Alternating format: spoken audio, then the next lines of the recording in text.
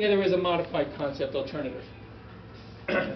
Working more with alternative B, we preserved the lower left-hand corner of the park as a green space and are taking the active spaces and consolidating them at the southern portion of the park, at the lower portion of the open lawn.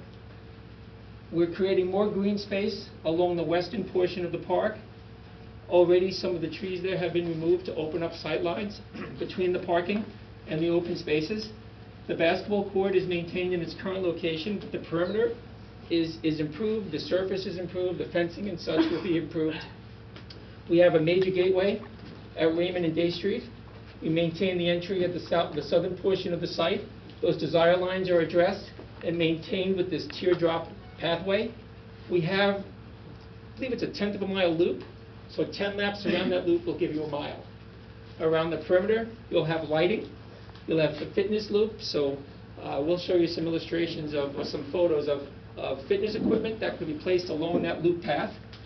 So not only have you been able to navigate that path 10 loops, you've gotten a mile, but you're able to visit the fitness centers as well, the fitness equipment as well, outdoor fitness equipment. So by providing the green here, provides a nice backdrop to our play areas, centered between the play areas and a sculptural sort of play environment. We'll show you some photos of this in a few minutes. We have a pavilion structure. That pavilion structure can serve as a performance space, can serve as a picnic gathering space for get-togethers and events within the park. It's located at the lower level of the lawn, so anyone sitting on the lawn will have a slightly elevated vantage point looking down toward it. Now the slopes here are very moderate. It's only 2 to 2.5%. So it's no different, no steeper than the pitch, the cross pitch on a sidewalk right in front of this building. But for drainage, it works very well.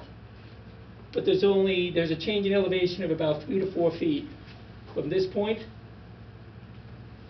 to the purple path that we show along this line.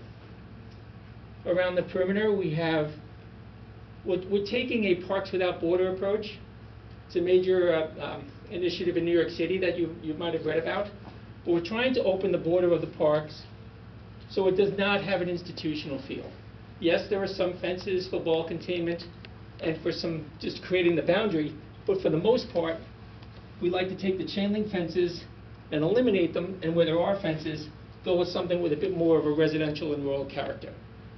And we'll show you some of those illustrations in a second. But reflecting on fence lines, the basketball court would have a chain link enclosure, taller fences by the backstops, shorter fences along the longer stretches.